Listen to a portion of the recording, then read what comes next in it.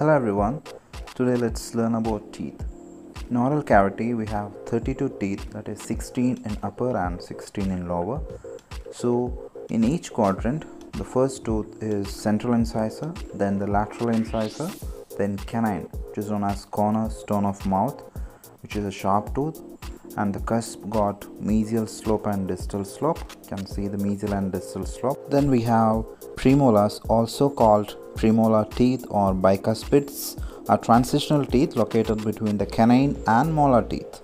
And each premolar has got two cusps, which is one on the buccal side and one on the palatal side. Okay. Then we have molars. They are bigger teeth and each tooth has four cusps.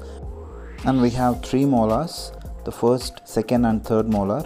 For the patient, the third molar is missing.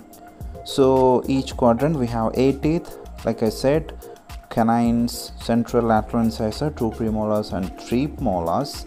And the last molar, which is yet to be erupted for this patient because it has got very late eruption sequence, that is it erupts by 18 to 25 years old. So similarly on the upper left side we have the same 8 teeth, 2 incisors, 1 canine, 2 premolars and 3 molars.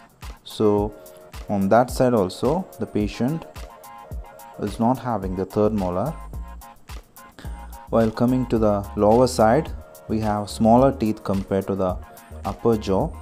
So we have 4 quadrant and the lower teeth, which they are smaller and they are the first teeth erupts into oral cavity, known as lower central incisor on right and left side. So similarly we have one lateral incisor, then canine, then 2 premolars, then again 3 molars. Okay, so again the third molar is not erupted. It will be erupted by the age of 18 to 25. So the first and second molar you can see. On the fourth quadrant, that is on the lower right region, we have similarly 8 teeth, the central incisor, lateral incisor, canine, 2 premolars and 3 molars. The last one is missing. Thank you.